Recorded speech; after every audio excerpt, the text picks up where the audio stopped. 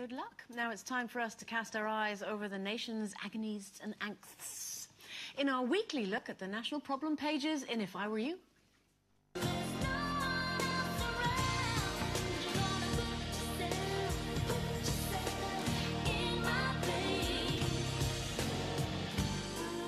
First up, writing in the Sunday Mirror this weekend, one woman has written in explaining how when she broke up with her long-term boyfriend, her best single friend was there to help her get over him.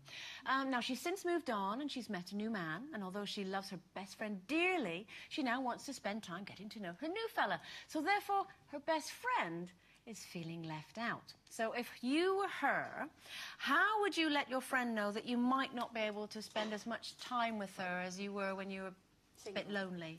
I'd say, I've got a new boyfriend, see ya. Well, I mean, no, not exactly like that, but, you know, friends, yeah, great that she was there for her when she'd split up and she needed somebody and she comforted her, but that's what friends are for, isn't it? And if she's got another boyfriend now and she wants to go and spend time with him and not with her friend, then she should be happy for her. She should let her go off. You know what? Don't be demanding of people's time like that. You know, if she wants to spend time with somebody else and not you, it's Do you think she's not just feeling a bit used? I think she's feeling used, to be honest with you, because I think, having read this, she was there for, I mean, every step of the way, because she really struggled when her relationship split up. Now she's got this new boy and she doesn't want to see her friend. So I think if she was there every day for her again. Yeah, you know, so they both need to compromise, and I think what she should be saying to the friend is, look, let's make Friday night our girly night. That's our girls' night, and she should stick to that. So they're still seeing each other at least once a week, because, you know, the danger is this is a new relationship again she's just entered into. If it all goes wrong and she's gone to a friend, sorry, I've met someone new, get lost. If it all goes wrong again, she's not going to, you know, that mate isn't going to be there for her again. Well, she should be if she's a mate. Well, no, not necessarily.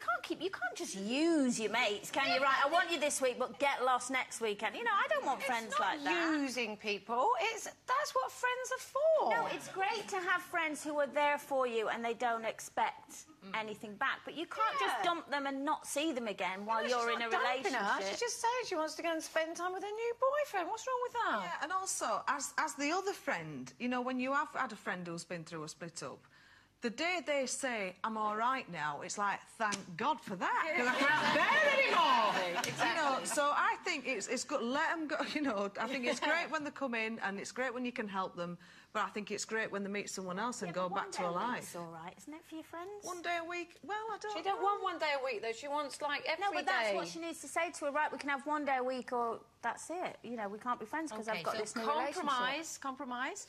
Now, also appearing in the problem pages of the papers, one young holiday maker, get this, tells a story of how he got lucky and he brought an attractive girl back to his hotel room for some after-sun fun. On arriving back at the room that he shared with his friend, he realised he'd lost his key. So he went down to reception to retrieve a new one, and on returning found his mate getting very familiar with his lady friend in the corridor. Now, the pair have since fallen out as he feels it's not something he can forgive, but should he just kiss and make out with his friend, not the girl?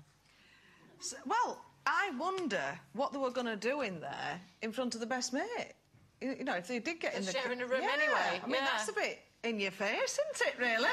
Just, can you put these earplugs in? I'm just about to have a good time. So, also, don't lose your key. How long was she stood there? I'd have been knocking on the door saying, excuse me, can I use your lavatory? Or, you know, can I freshen up? And also, he might have been drop-dead gorgeous in there. Who, the friend? Yes.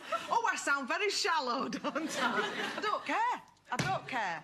Life's too short. I don't think it's not worth falling out over, is it, those boys? I mean...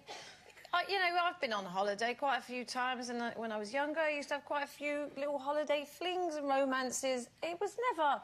It's not worth falling out with your best friend, is it? Because, you know, if you go on holiday, a lot of girls are there, or they used to be when I was there anyway, to, you know, go and pick up boys. Well, yeah, you know, it doesn't... There's more. There's another one just down the road. Just go and get another one. I think it depends on the situation. If he'd been chatting this girl up all night in the bar and been saying to his friend, I really, really fancy this girl, then I think it's out of order that in the length of time it took him to go to reception and get a new key, his mate was doing it in the corridor with her. Yeah. So I think that's out of order. Having said that, if it's someone he picked up, you know, the end of the night, took her up to the bedroom, went down and got a key, his mate's then doing it when they get back.